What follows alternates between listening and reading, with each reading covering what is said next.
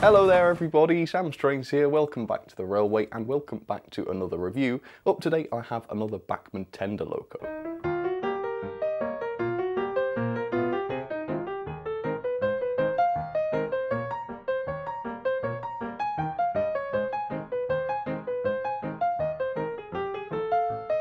So today's loco I picked up at a train fair a couple of years ago now, or at least a year ago.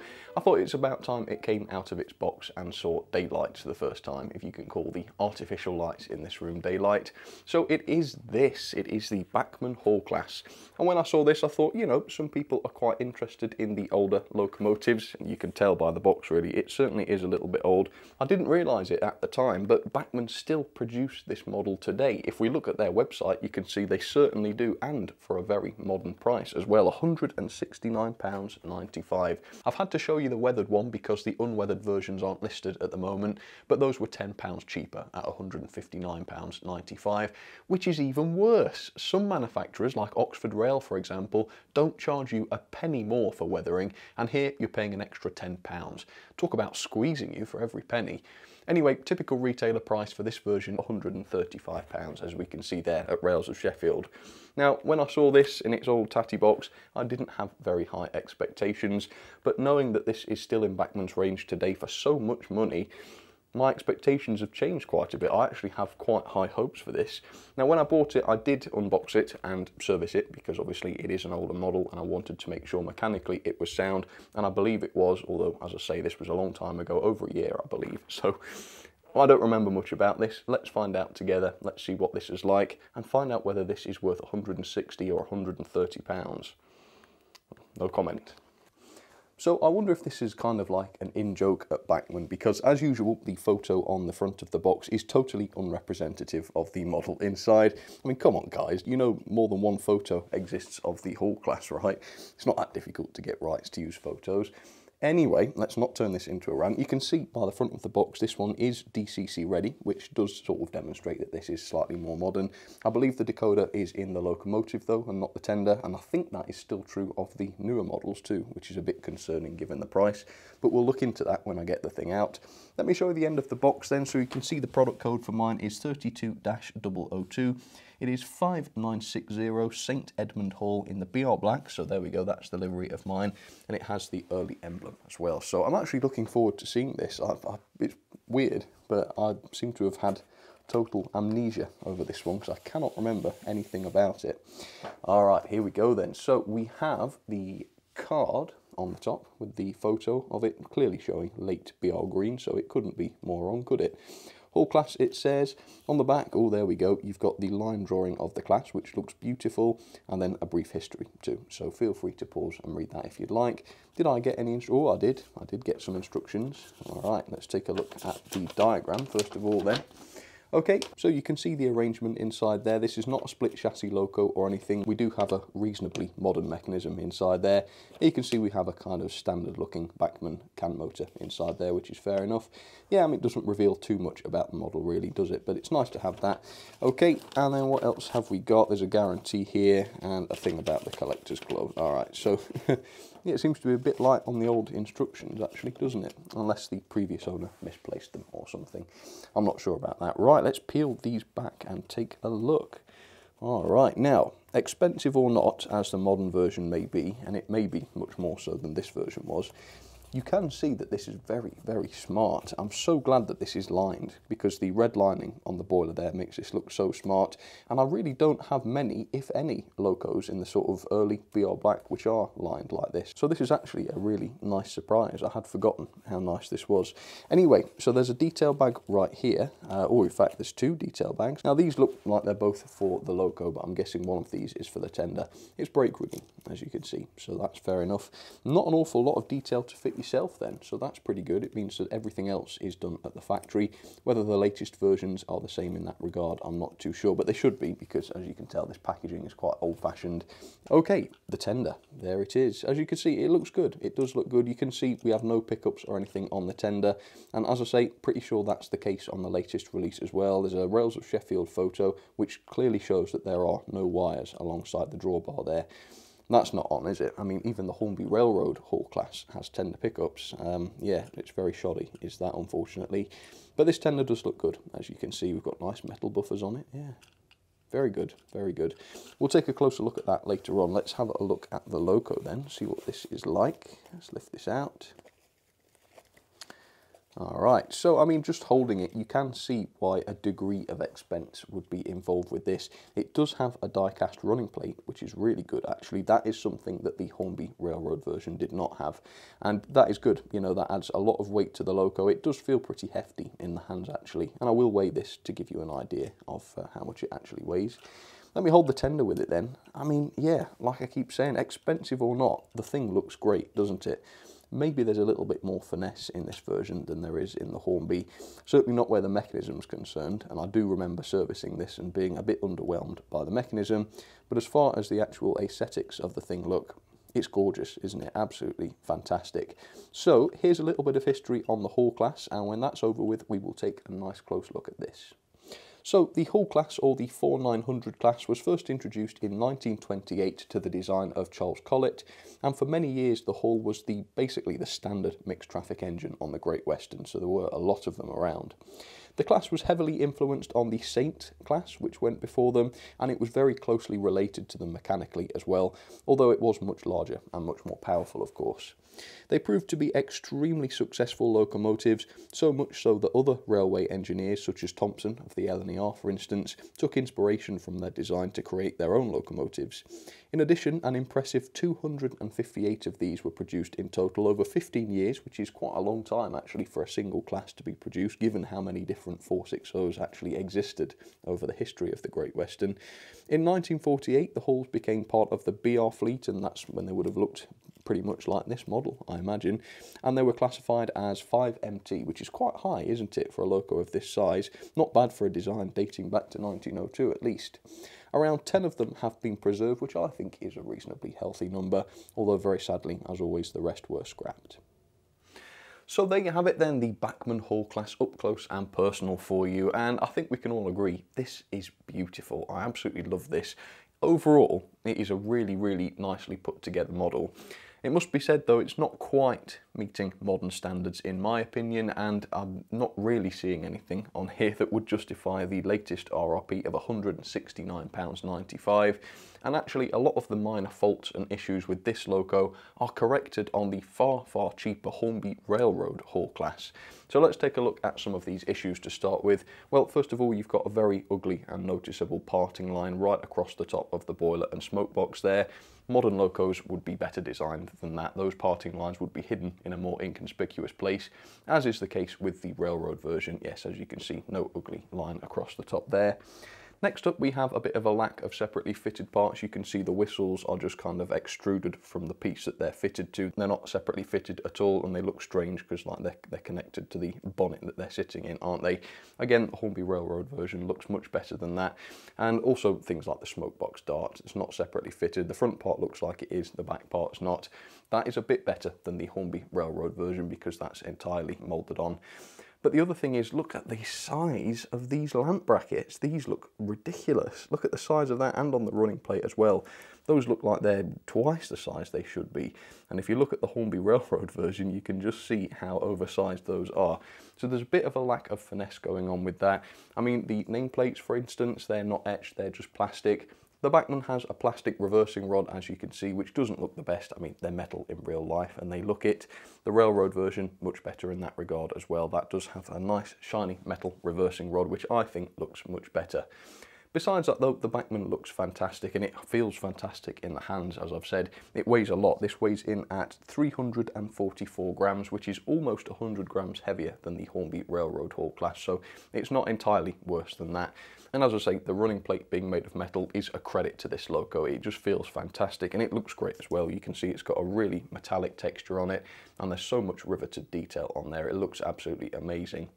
The decoration is really nicely done, even for a loco of this age. As you can see on the boiler, we've got beautiful lining there, which looks great. All the splashes are beautifully lined. Look at that, really, really lovely. The side of the cab, you've got the running number printed onto there, which looks great, 5960, all lined. The cab windows are glazed and lined, as you can see. yeah, the decoration is top notch. We do have a bit of painted cab detail. It is a little bit lackluster by modern standards, but to be honest, I was a bit surprised to see painted cab detail inside there, which is pretty good. We've got quite a few separately fitted parts. I mean, the handrails are all separately fitted on the boiler around the cab. And over on the other side, you can see we do have separately fitted pipework as well as the handrail. That's not the case on the Hornby Railroad Haul class. That's just moulded on that version. So fair enough, there's a bit of a difference there too. One thing I do like and quite impressed by is the top or the tip of the chimney. Now that to me looks as though it's made of metal. The finish on that looks entirely metallic as far as I'm concerned. Feeling it though, it is obvious that it is just plastic, but that is wonderful. If all painted plastic looked as good as that, I don't think I would complain about it being plastic and not metal as much. That looks fantastic, I really do like that. The wheel set looks great as well. As you can see, the axles have been covered up, they're sort of painted over. You can still kind of see them, but they look much better than they would if they were just left blank. It's clear to me that Hornby's are better though, as you can see. Yeah, they're just much more nicely moulded and a lot tidier as well. The connecting and coupling rods look really nice and fine, and the piston assembly here is really nicely moulded, as you can see, which looks great. The cylinders are nicely lined, as you can see, and they do have the cylinder drain cocks separately fitted to them on the underside, but they are just plastic and they don't, well, they've not been painted or anything, so they just sort of blend in. Maybe that's typical of this livery, maybe that's just something that they neglected to pick out. I'm not too sure, but they're not a big deal, I would say. The front buffer beam looks great, as you can tell, lots of riveted detail on there. We've got the separately fitted vacuum pipes on there. The buffers are made of metal and they are sprung, and that is definitely a modern feature, isn't it? I mean, that's the kind of thing that makes this worth the money, I would say. Not that it is overall, because that's one of the few features that is that impressive. We do have NEM couplings as well, which is another nice modern touch. They are pre-fitted to the front and back of the model, which is pretty good. So yeah, that's all right, isn't it? So there we go, that is the loco. It looks all right overall. Like I say, it doesn't quite meet modern standards, but on balance, it's not too bad. Is it worth £165? Sorry, £169? No, I don't think so. No, I think other manufacturers can offer far better locos.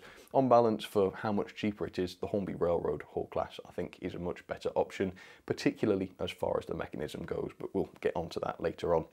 Let's have a quick look at the tender then. As you can see, the decoration is just as good. I love the sort of early crest BR there, which looks great. The lining is fantastic as well. I mean, I can't fault the decoration at all on this model. It looks wonderful. The underframe is a little bit basic without the brake rigging fitted, but no doubt it would look a lot better if I put that on. Nice metal wheels on the tender, but with no pickups. It's a bit of a shame about that. For the money, again, that could easily have been rectified. I mentioned these earlier, but we've got these little metal buffers between loco and tender, which looks great. The loco and tender join isn't particularly convincing. There's no proper tender full plate or anything. There is an option to close couple the loco and tender, which would mitigate that unrealistic look a little bit, but overall, I've seen better, I think. The coal in the tender looks good. It looks as though it's that sort of glossy metal that's been sort of sprayed black. It's not though, it is just plastic, I believe, and I'm not sure if that's removable. It doesn't look as though it is. I can't get it to shift. Around the back, we've got more of those very oversized lamp irons. I mean, maybe this is just as they were starting to separately fit them and they couldn't get them nice and fine. I would hope that the modern releases of this model would be a bit better in that regard, but maybe they're not. More sprung buffers, more vacuum pipes, and as I mentioned, yeah, we've got the NEM coupling on the back there. So the level of detail's all right, isn't it, overall? Quite impressed. It's better than I expected, but not as good as it needs to be to justify the modern price tag, I would say. If you disagree, let me know down in the comments. That is absolutely fine. Okay, let's talk a little bit about the Achilles heel of this loco, and that unfortunately is the mechanism. Alright folks, welcome. Come in and take a seat and strap yourself into it, because this is going to be pretty interesting. It's a shame about this because it's a beautiful, oh, look at it. How beautiful does that look? Incredibly so. Let down, as is so often the case though, by a terrible, terrible mechanism.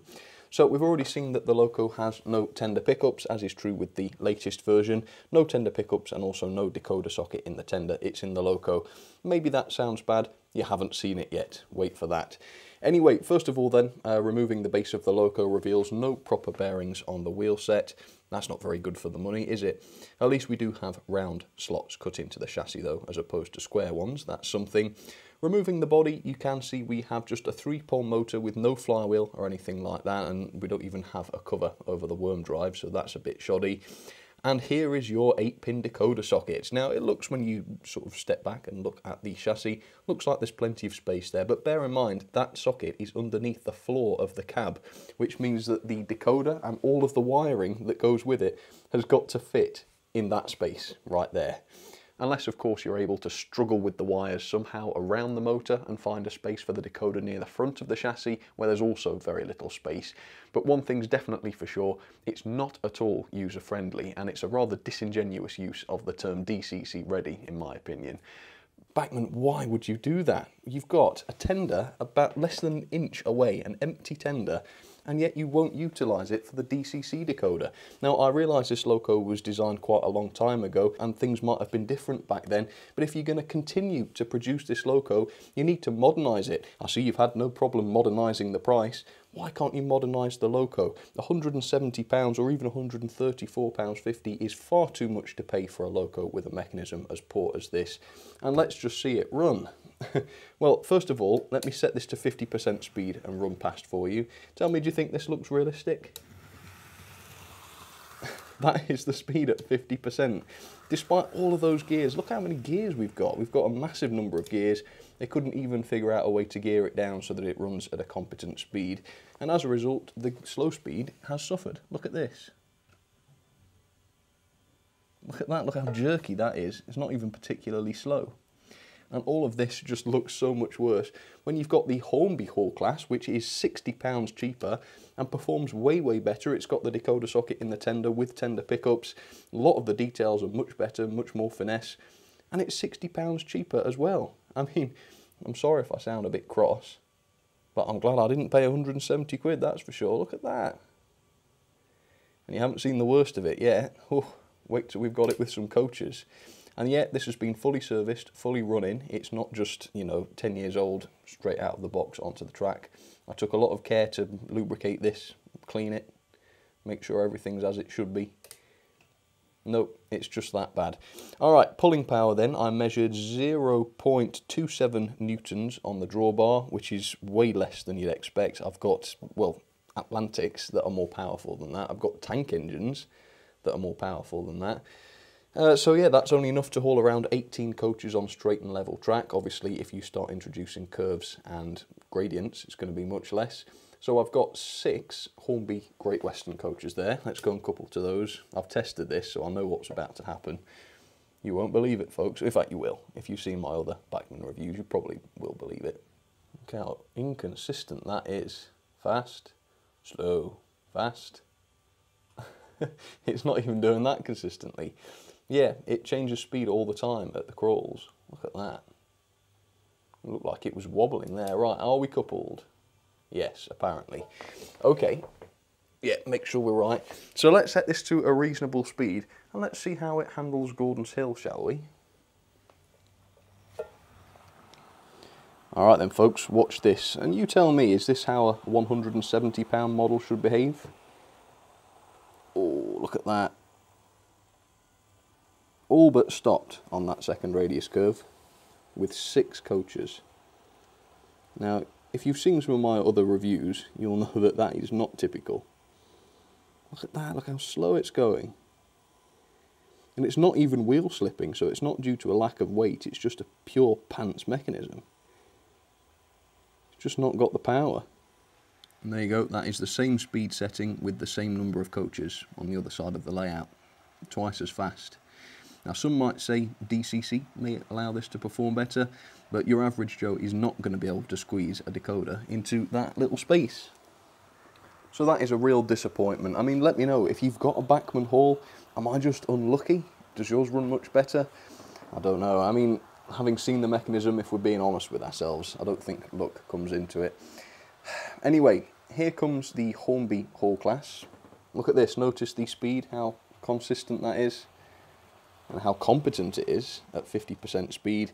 Yeah, the current RRP for the Harry Potter version of this loco, so bearing in mind you're also paying for the licensing, £109 RRP. They're available for less than 100 from the retailers. So much more finesse to the design. The mechanism, I mean, the mechanism's not amazing. You've only got a 3-pod motor, I think, and no proper bearings, but it's still better because it's got the tender pickups and the tender decoder socket. And, of course, it runs so much more nicely. Look at this. The crawl is superb, and it's got coaches. The Bachmann one did not have coaches when I was crawling with it. I think, unfortunately, Bachmann need to wake up, smell the coffee, and maybe drink some of it. I don't know. What a disappointment. Here we go. Here's another Hornby haul. Alton Hall. I think this one cost me like 50 quid. Look at that. Fantastic model. Much, much, much better. Etched nameplates. And just the list goes on. Maybe I'll do a comparison one day. Anyway, we'll catch up with the Bachmann then, which looks beautiful, don't get me wrong. I'm not saying it doesn't look gorgeous. Just don't take the body off. Otherwise you'll see the truth.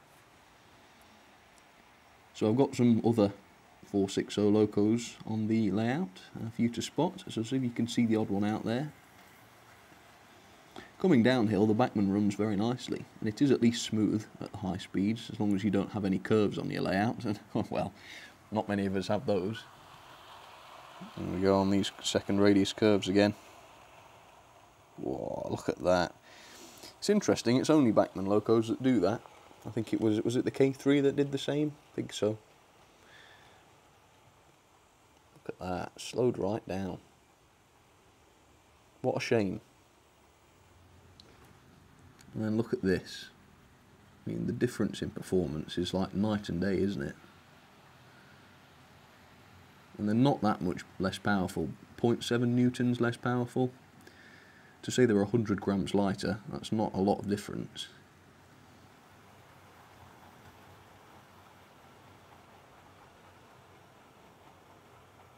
So here come my ratings then for the Bachmann Hall class.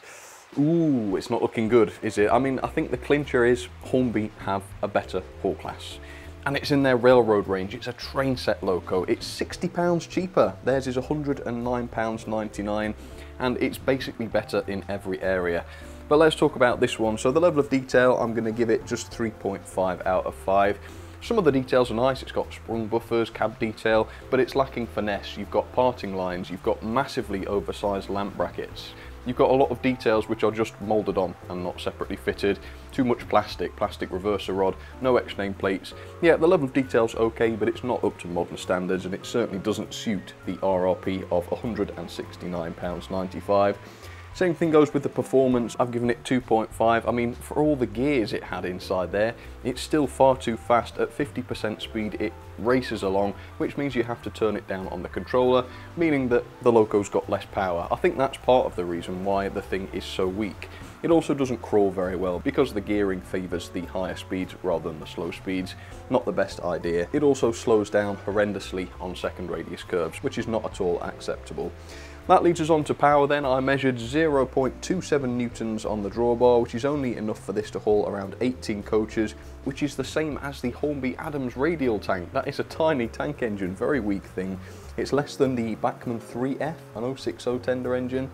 It's less than the D11, a 440, it's less than the C1 Atlantic. Now that leads us on to the mechanism, man, my word, this mechanism sucks. 3-pole motor, no flywheel. No proper bearings on the wheel set, no space for a decoder. It's like you can't fit a decoder in there, much less a sound decoder. No tender pickups, no tender electrical connection whatsoever. For the money, it's just no good, absolutely no good at all.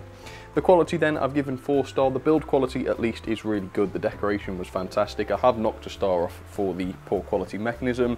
Perhaps 4-star is a bit generous even in quality, but I think I'm going to do that because I think I've been sufficiently harsh everywhere else. So it's only fair that I'm generous on quality. But for the record, I do think that's generous. Value for money then. 1 or 2 issues is always expected from any model really, because nobody's perfect, but these things add up, and unfortunately Bachmann have been blown out of the water by Hornby. Can't recommend this, sorry folks. There we go, total of 5.35 out of 10 into the logbook, 43rd, above the Thanet Flyer, below the 52XX. Unfortunately, it just doesn't cut it. It doesn't meet modern standards, the quality is not as it should be, and the mechanism sucks. If you disagree, let me know, but I think it's pretty clear cut.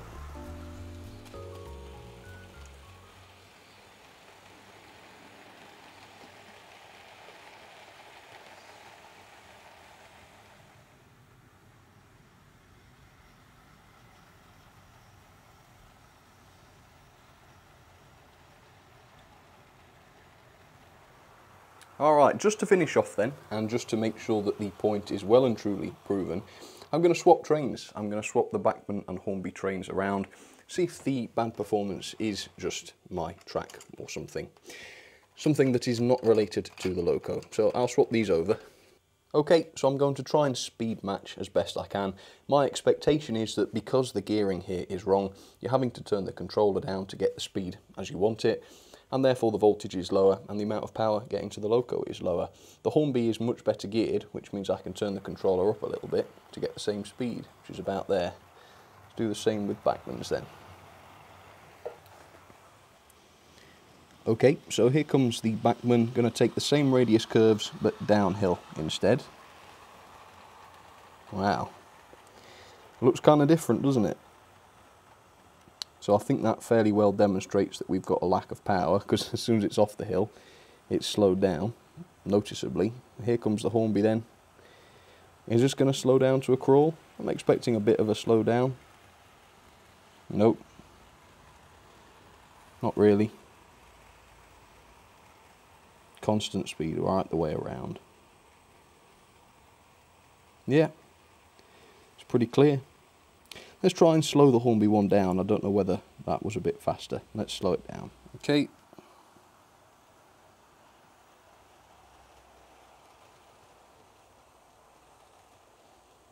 Wow. So it is slowing down barely noticeably, but one thing it's certainly not doing is slowing down to a crawl. Yeah, I think that's pretty clear, and don't forget that loco is much lighter than the Bachmann. That is 100 grams lighter nearly, and yet it's hauling them slightly better. Unbelievable. And here's the Bachmann. I've just found it up here, stopped. Let's give it a push.